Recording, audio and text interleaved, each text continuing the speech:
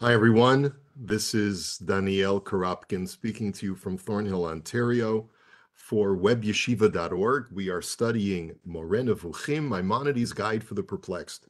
We've been using the Shlomo Pines edition, which we strongly recommend is right now, although we understand that a new edition is coming out shortly. But for now, this is really the authoritative English translation of the guide. We are on chapter 7 of the third section of Moreh Nevukhim, page 428 in the Pines edition. This is, by the Rambam's own admission, the last thing that he's going to have to say about one of the most esoteric aspects of Jewish knowledge, which is known as Ma'aseh Merkavah, which addresses the way that the divine interacts with both the celestial realm and the terrestrial realm. This is really an important foundation for the rest of section 3, which deals with divine providence and how God interacts with our world. But we'll get to that as we move along. What I'd like to do is, because this is, by the Rambam's own admission, his final word on Ma'aseh Merkavah, but it also represents the most esoteric or cryptic statements that the Rambam has to make on the subject, because he feels a duty to remain loyal to the Talmud's teaching that one should not be overly revealing about these topics. And so therefore, I'm going to share with you my screen. We're going to rely heavily on many of the commentaries on Moreh Nevukhim to really help us unpack what the Rambam is really alluding to. And I also want to disclaim at the very outset that I am absolutely certain that the Rambam meant many additional things, much deeper ideas than the ones that we're going to be sharing today. We're really, I feel, only scratching the surface of what the Rambam was trying to get at. The last thing that he says on this chapter, we're going to come back to this at the end of our discussion today, is do not hope after this chapter you will hear from me even a single word about this subject. For everything that it is possible to say about this has been said. I have even plunged deep into this with temerity, with omets, with great strength and courage, and a little bit of, perhaps, like he says, guts, temerity. So we will get to that when he concludes this chapter, but I just wanted to frame that for you to show you that he's really squeezing out this lemon as far as he feels that he can without revealing too much. So there are going to be 7 points that we want to make today that we're bringing out from the chapter, 7 ideas, and we'll try our best to present it the way the Rambam is presenting it. The first thing that the Rambam points out is that when we look at the first chapter of Ezekiel, the very first verse of the book of Ezekiel, we notice that scripture writes that it happened at a specific time and at a specific place. Vayihi bishloshim shana baravi'i b'chamisha lachodesh, that it was the 30th year in the 4th day of the 5th month. I am in the diaspora on the Kavar River, and that's when the heavens opened up and I saw the visions of God. Now, normally when a date, a time, and a place is provided in scripture, there's significance to it. And the Rambam wants to tell us why there is significance. That is something, the significance of which ought to be sought. And I'm just quoting from the Pines translation. It should not be thought that this is a matter without significance. And as the Shem Tov and Arboni commentaries point out, that part of what the Rambam is alluding to is a tie-in from the previous chapter, chapter 6. One of the points that the Rambam made with some level of hesitation is that we have to appreciate that Ezekiel was not on the same level of prophecy as Isaiah.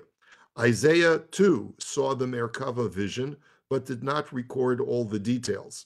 And Ezekiel, however, did, because he was like the villager who's only seeing the king and his pomp and entourage for the first time, whereas Isaiah was used to this kind of vision and therefore did not find it as remarkable as Ezekiel did. Now, based on this statement that Ezekiel was not as great of a prophet either because of his own personal abilities or because he was living in the diaspora at that point, far away from the place of prophecy, one should not think that Ezekiel plagiarized this vision from others, nor should one think that he extrapolated some of the details of this vision using his imagination, but not real prophecy. And that's the reason why the date and place are explicated in Scripture. By specifying the date and place, Scripture is clarifying that this was a very specific image that was uniquely Yechezkel's, and it's telling us that this was a vision in its totality at a specific time and at a specific place. We should not think that Ezekiel embellished this vision, that he added to it at some point earlier or later, and so forth. That's one explanation. Furthermore, while normally prophecy is completely dependent upon the nature of the prophet, there are times when certain times and places are more propitious for prophecy. This is especially true in the case of Yechezkel, whose prophecy was perforce compromised because of his living in the diaspora. As a result, he needed the aid of a particular time and place to achieve this lofty prophecy. Now, here the Rambam does seem a little bit to contradict himself, because in section 2, when he talked about the principles of prophecy, he said that the prophecy is something that comes completely from within. It's a completely epistemological achievement that is not dependent upon any external factors.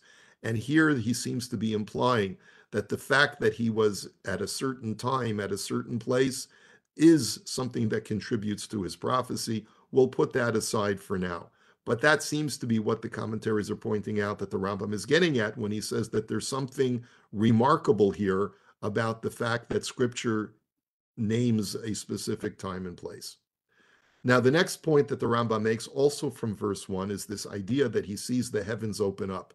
And he wants to make a point that this is a metaphor for the opening of the power of prophecy to Ezekiel.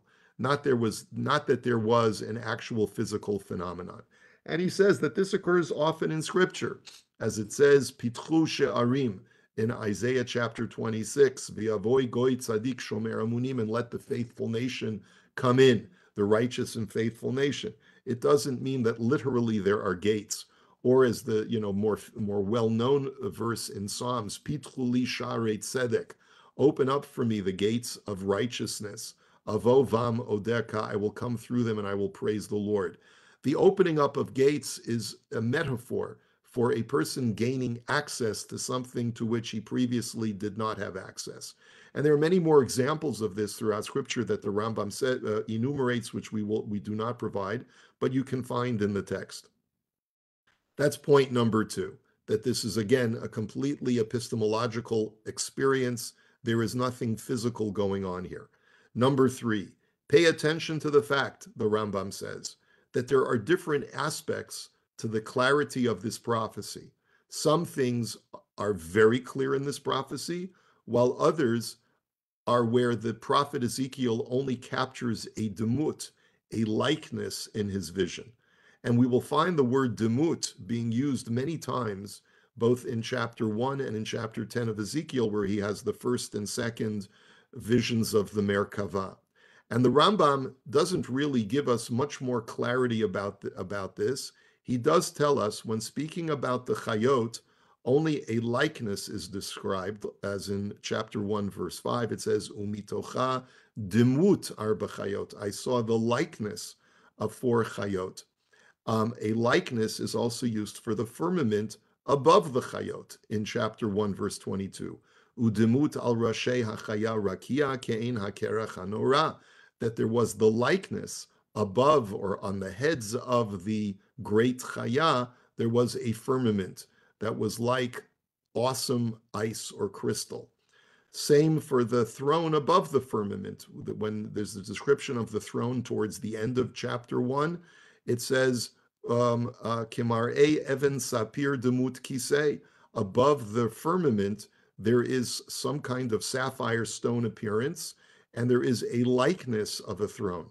In other words, the word likeness implies that Yechezkel is not getting an absolute crystal clear vision, but something that is akin to or that looks like the throne or looks like the firmament.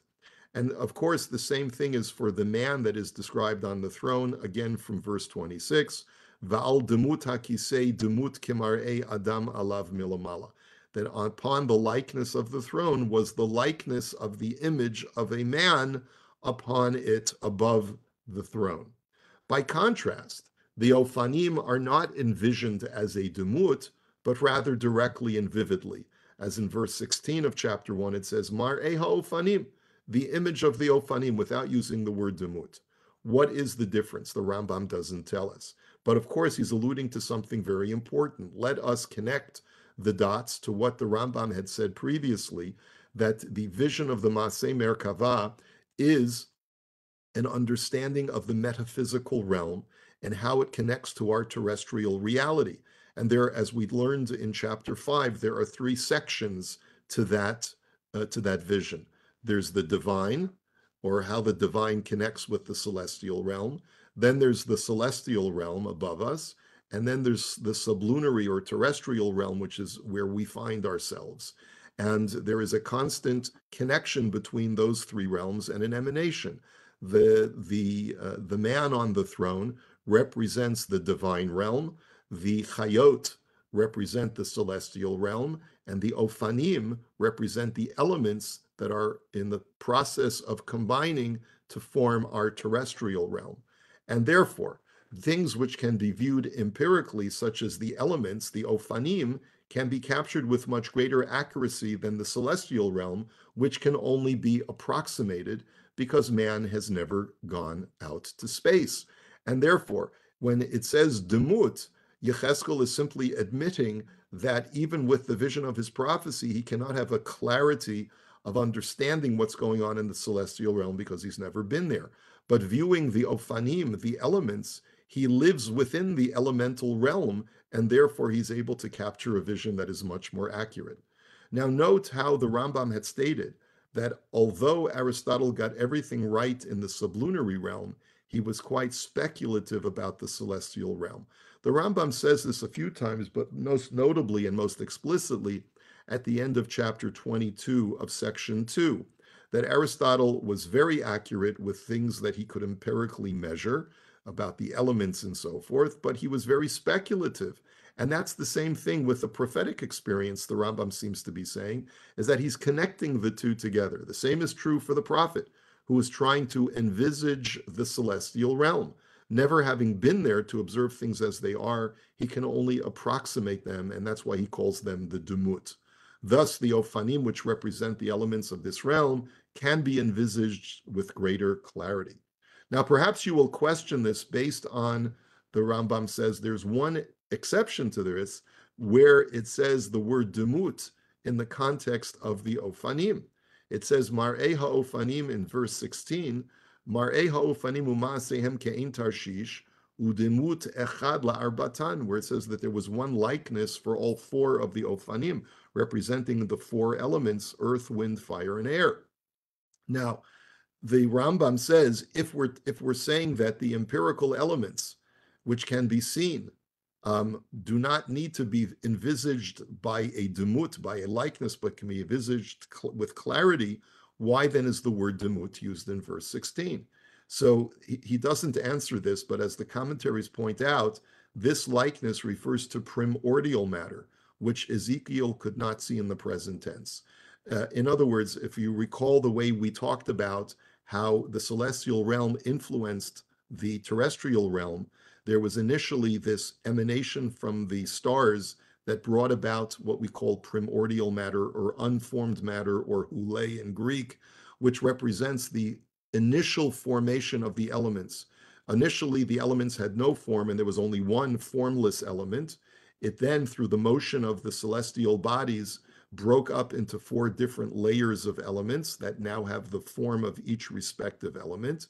And what Ezekiel is envisioning in verse 16 is the demut, is the likeness of something that he has never been able to properly gauge himself, which is formless matter, which only existed prehistorically and did not exist in his time. nor could he perceive formless matter with accuracy, since it's not empirically detectable in our realm. Next, regarding the rakia, the firmament, there too we note that the word demut was used in chapter 1. However, the Rambam points out quite interestingly that in chapter 10 it is mentioned as a definitive vision without the word demut, as it says in verse 1 of chapter 10 of Ezekiel, Vo'ereh v'hinei el harakia asher al rosh hakeruvim, that I observed. And there was this rakia on the top of the cherubim, which is another word for the chayot. Remember that in chapter 3 of the guide, the Rambam had pointed out that the chayot and the kruvim are the same thing, but they're called chayot in chapter 1 and they're called kruvim in chapter 10. But he describes the rakia in chapter 10 as ke'evin sapir kimar edumut kisei nir alehem. There, describing the firmament, he points, there is no mention of demut harakia, but rather harakia. It just says the firmament. Whereas when first mentioning it in connection to the chayot in chapter 1, demut is used. And the Rambam says, understand this. He doesn't offer us an explanation. He doesn't explain this discrepancy, but as Rav Kreskis points out, the word rakia can mean two things depending upon the context. And if you recall, we had pointed out from some of the commentaries that there's an opening edge to the rakia and a closing edge to the rakia. In other words, there's an edge of this firmament that divides between the celestial realm and the divine realm that first connects between the celestial and the rakia. And then there's the outer edge of the rakia, which connects between this firmament to the divine realm. And depending upon the context, you will be able to determine which type of rakia we're discussing. When used in the context of what is above the chayot, the prophet is envisioning a physical barrier to divide between the celestial realm and the divine realm, which perforce must exist, based on philosophical speculation that man has no access, even the celestial realm has no access to the divine realm. This is something that can be clearly apprehended by the prophet, which is the case in chapter 10. And that's the reason why the word demut, which implies a fuzzy image, is not used, because philosophically one can come to this conclusion without any kind of doubt that there must be a barrier between the celestial realm where the chayot are and the heavenly realm where the kisei, the throne, is. But chapter 1 is less clear. It refers to this fuzzy image of the demut because it describes a firmament that enters the outer edge of the rakia, entering into the divine realm, having the throne directly above it. This cannot be perceived clearly by the prophet. This is what the Rambam alludes to when stating for the unclear vision, this being a proof that the apprehension of the firmament came first, and that afterwards there appeared to him the likeness of the throne. The Rambam, in saying those words in our chapter, is basically saying that the only way that the prophet can get a fuzzy image of the throne is by first getting a fuzzy image of the firmament that leads us into the divine realm. And that's what the fuzzy part. The ceiling of the celestial realm is clear. But what is beyond that ceiling of the celestial realm, that's where we get into the demut, and the word rakia, being the ceiling and also the entry point into the divine realm, means two things, depending upon the context. If it's the ceiling of the chayot, so then it's clear. There's no ambiguity. If it's the entry point into the divine realm, then that's the fuzzy area. Next point that the Rambam wants to make, the wings and the hands of the chayot. In chapter 1, the chayot are described initially as having both hands and wings, as it says in chapter 1, verse 8, Videi Adam mitachat kanfehem. We are introduced to both the hands and the wings of the angels in the very same verse, that it says that the angels had 4 wings and 2 hands, and their 2 hands were underneath their wings. But in chapter 10, the chayot are called keruvim, as we mentioned, and initially no mention of hands is made. Only after is there the likeness of hands underneath the wings, the demut of hands. So first it says in verse 5 of chapter 10, V'kol kanfei ha-keruvim nishma, that the sound of the wings of the keruvim was heard, And then Vayera la keruvim tavnit yad adam tachat kanvehem. And then only later in verse 8 are we introduced to the hands of the keruvim. And the Rambam says, understand this. Understand why there's this discrepancy, whereas in chapter 1, the hands and the wings are introduced to us at the same time. And in chapter 10, first we learn about their wings, and it's only 3 verses later that we understand, that we learn that they have hands as well. Why is that? The Rambam does not tell us. So as the commentaries point out, and we discussed this in chapter 3 of the guide, the word keruv is itself indicative of a celestial body controlled by intellect, which in turn moves the insentient ophanim, the elements. That was an important point for the Rambam, that the celestial bodies are sentient and the ophanim are not sentient, but are just lifeless elements which are moved by the sentient chayot, or keruvim. And the word keruv itself is indicative of the fact that it is dominated by intellect, because it comes from the word rochev, or because the word keruv means the face of a child who possesses some level of intellect. Now, what does the word wings, what does the word kenafayim mean in this very esoteric philosophical exposition on the Merkavah?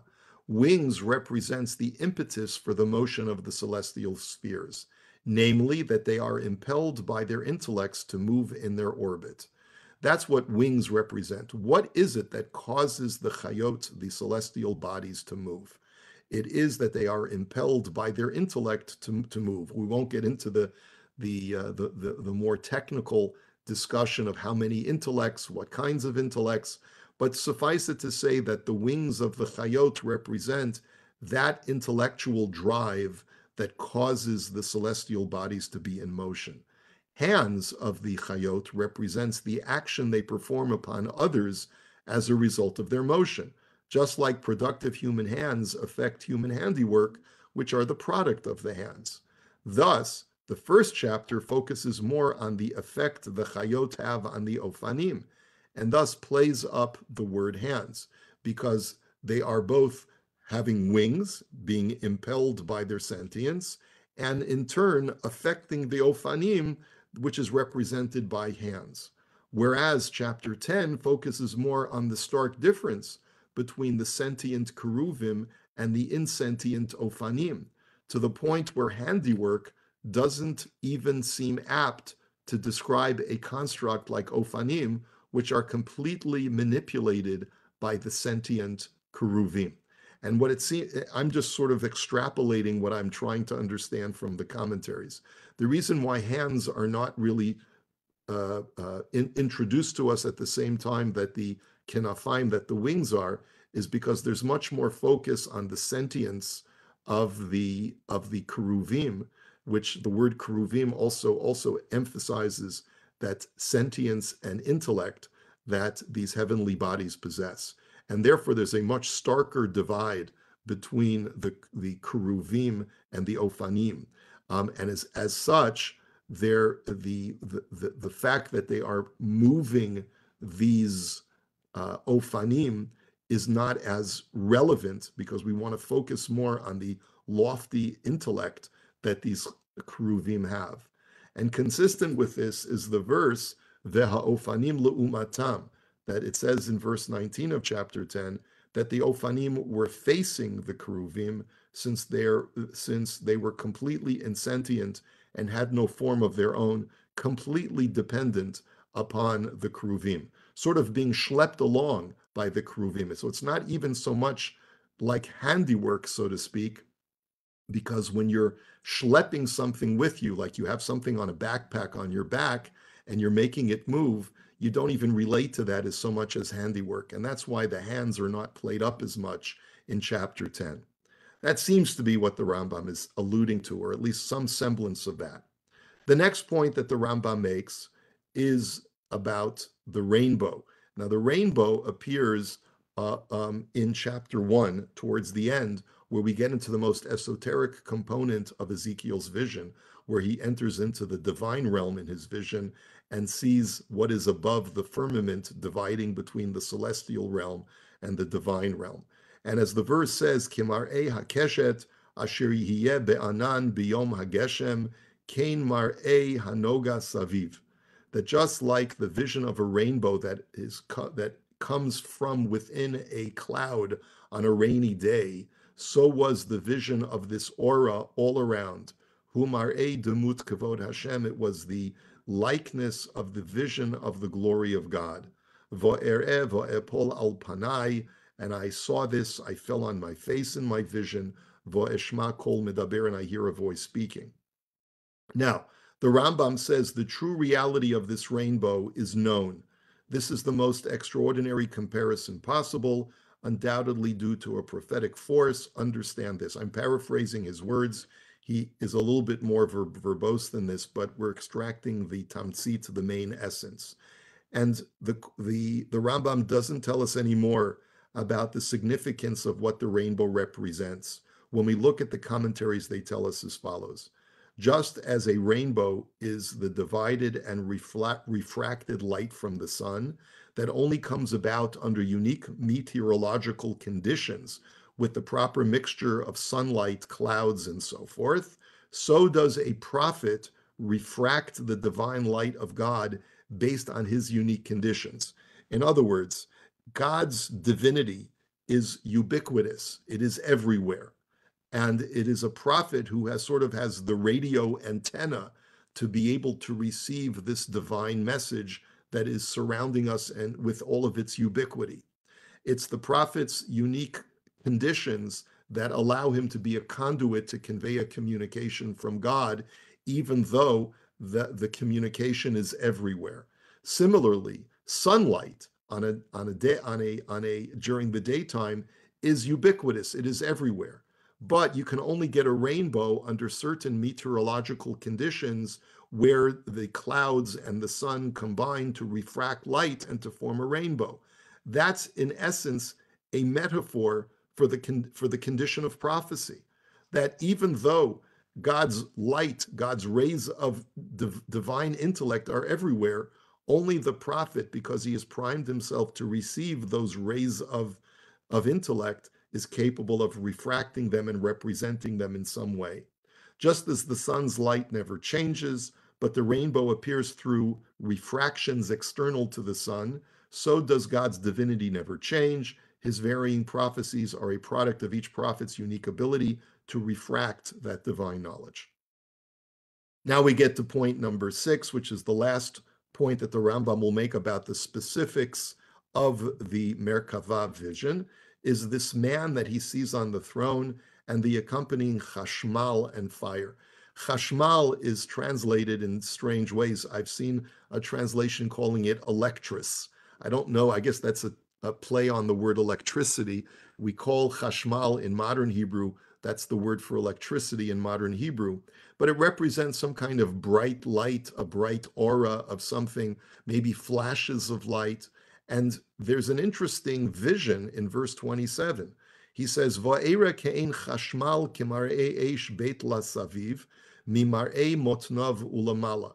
In describing this man who is above the kisei, above the throne, Ezekiel describes that he sees a chashmal flashing above in the upper torso of this man that he has a vision of. Umimar'ei motnav ulamata ra'iti kemar'ei eish v'nogalo saviv. And then from the lower part of this man's body, from his loins downwards, he sees that it is like a fire.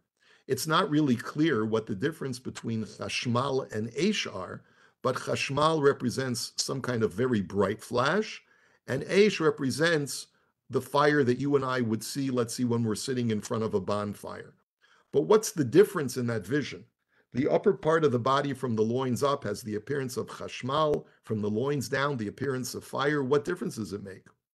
Now, the Rambam starts off by quoting the Talmud in Tractate Chagiga, which is the central point for the expositions in Talmudic literature on the Maaseh Merkavah. He quotes 2 points. Number 1, he says that the Talmud says that the word chashmal is a hybrid of 2 words, chash and mal. So the Talmud says 2 things. My chashmal, what does the term mean? B'matnita tana, it was taught in a braita, itim chashot, itim mimalalot, that it represents a certain kind of creation of God that sometimes is silent and sometimes is speaking. Bisha shahadibur yotze mipi hakadosh baruch hu chashot. This celestial or angelic emanation of God, when God is speaking, this creation is silent. Uvisha'a she'ena dibur yotze mipi hakadosh baruch hu v'hachayot ratzo v'shov kemar'ei chashot uvisha'a she'ena dibur yotze mipi hakadosh baruch hu. And when God is not speaking, then these angelic beings are mal, then they are speaking. And then later on, the Talmud says, "V'hachayot ratzo vashov kemar'ei habazak," that the angels would go to and fro, like the image of bazak, like an image of flashing lightning. My ratzo vashov. What does it mean to go back and forth? Amar Rav Yehuda, koor hayotze mipi hakivshan, like fire emanating from a furnace, sometimes going out and sometimes coming back.